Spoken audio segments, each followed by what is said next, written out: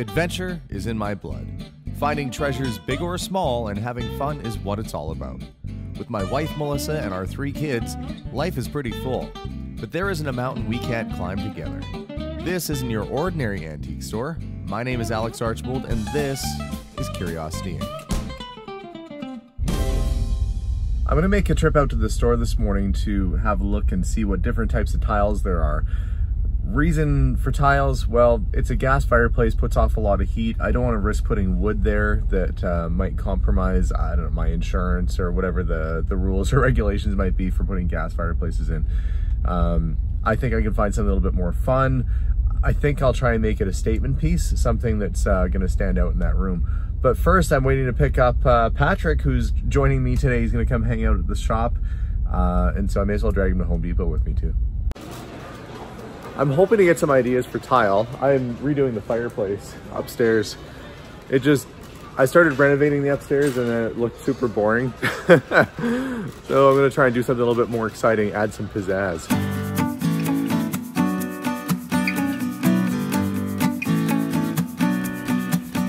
Well, I know what tiles I'm never gonna do again. Those ones, they're awful. I'm gonna see maybe something in a square tile.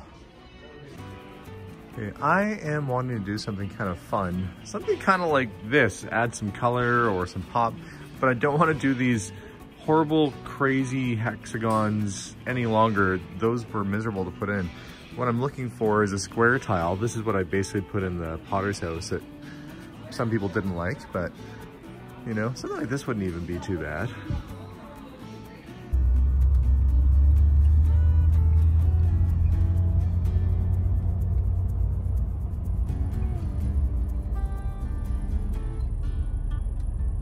I've been driving around pretty much all morning. I've been on the internet looking. There are a few places that have the type of tile I want, but they're in the US and they won't ship to Canada. All over town, I can't find the exact right thing I'm looking for. I want something colorful, interesting, bright, something that's gonna really pop on the fireplace. And everybody's recommending the normal, sort of boring, kind of what I already have, or putting stone there. And I know that's what everybody else does, but this is our house, and we want to make it something really special and different and unique, and maybe something that you haven't really seen before. So I've come to a place now called River City Tile Company. They open in just a few minutes, and I'm hoping that this will be the shop that I can find a unique and interesting tile that's going to work in the house.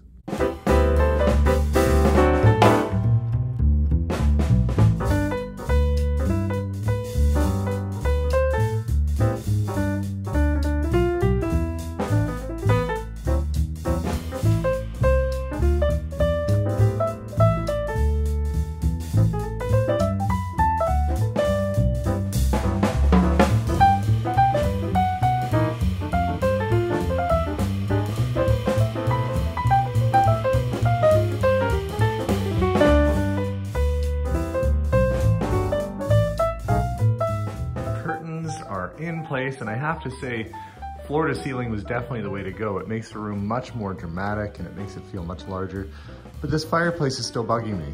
Now, I've been all around looking at tiles and ways to do this, and there's no way around it. To do this thing properly, to redo the tiles, maybe build it up so it looks more impressive, is gonna be hugely expensive. I mean, like, it's just gonna be too expensive. The tile alone is gonna be about $4,000 to do what I wanna do, so I think I've got another solution.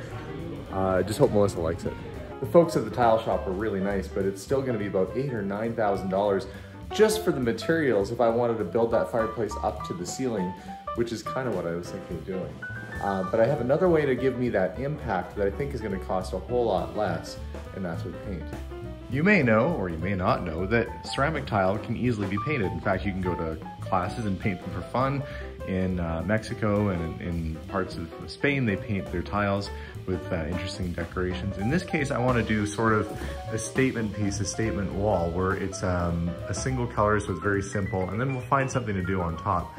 So I am first going to make sure that this surface is prepped and ready. This is not a high gloss, thankfully. If it's high gloss, you have to sand it down. In this case, I'm gonna basically just wash it really good, make sure it will accept the paint. I've bought this primer, which is a Behr all-in-one, and you can see sticks to glossy surfaces, quick recoat time. This is the type of stuff you want to use if you're going on a gloss paint or gloss surface. That will work on tile. And I'm gonna basically prime all this and get ready to do a completely different paint job on the tile and on the wall, and hopefully give this a completely different look. Okay, that's the last of it. I've got all the tile cleaned up and the floor surface clean. Now I can start to get some primer on there. Before I paint, I've got some tape on the walls there so I don't get over on my nice fresh paint. Primer time. And you watching at home might be thinking, oh no, don't paint it, it's ceramic tile, it's gonna ruin it. Well, there's lots of painted fireplaces out there with wood surrounds. It's a common thing, it's a common look. We had tile, you could do tile, stone, painted wood, all sorts of different types. I'm gonna paint this tile because I'm sick of it. It's got kind of a pinky hue. Honestly, it reminds me of a bad 1980s bathroom and it's gotta go. So it's getting painted out today.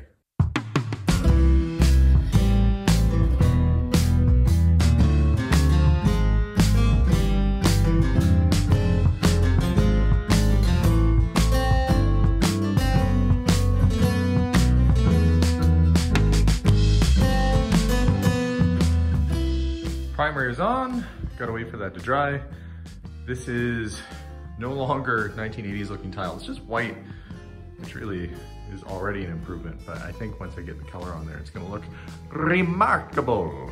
Next up, I'm gonna tape on either side of the fireplace and try and create sort of a pocketed detail up top.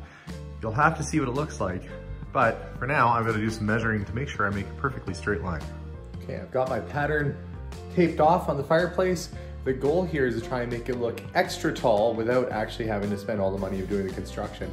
I'm gonna do that with a little bit of magic and paint, and a little sparkle in my eye, and probably a little corn or something in my teeth, but all that magic is gonna make this thing come together. Hopefully soon.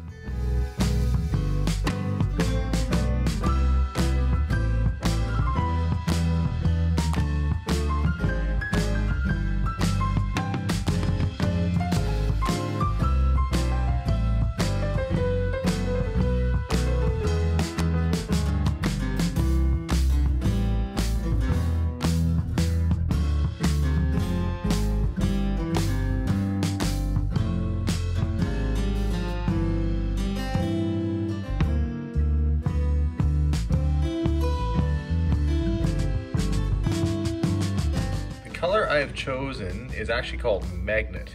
And I guess it's kind of because it looks like a, you would imagine a magnet to be. I'm going around and I am filling in all the little cracks of the tile first. I've got 2 coats of primer on here, so it's on there real good. I went with a satin gloss finish, so it's not gonna be eggshell like you do your walls. It's gonna have a little bit of a sheen to it. And I'm gonna go around, do all the little cracks and corners so that I can put a roller over top of this, a little roller, and it'll look nice and even. Well, pretty much just looks like a big checkerboard right now. But the fun part's gonna begin right away. I'm gonna let that dry, and then I get to roll. Let the good times roll. Nah, too punny. Yeah, I'm gonna say it. Let the good times roll.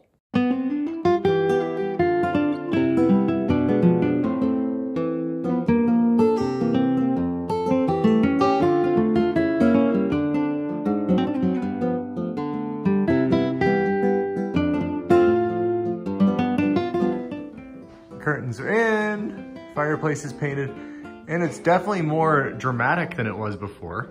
I decided to paint it basically all the one gray and continue the lines all the way up to give it that feel like it's a big single piece fireplace, even though if I look up you can see the wall goes in because it's an angle. But what that lets me do is still put the mirror on top, which some of you like and some of you don't, but Melissa and I don't mind it, so we're keeping it. I think it looks good with the gray.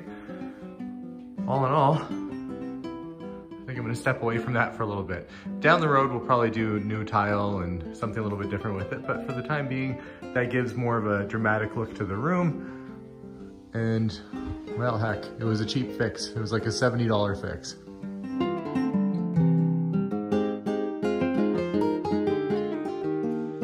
That's about all I can do this week. I still have to wait for the new furniture to arrive. I think that the shit model looks pretty cool. The gray fireplace is a contrast, and I think it will go well with the woods, the creams, and the leather colors that we've got up here. It's definitely different, and you know, I wanted to have that feeling of it going all the way up to the ceiling, But the problem was if I walled it in, it would decrease the space and the square footage in the room, so we didn't want to make it feel claustrophobic up here. But thank you so much for watching this week's episode. Make sure to tune in to the final episode, which will probably be in about a week's time after I get the furniture in. And Josh is working on a table for me. I don't know if that'll be done in time or not. He's got something really cool planned. Hopefully he does a video on his channel about that too. But thanks for watching, guys. Hit that subscribe button and we'll see you all soon. Bye for now.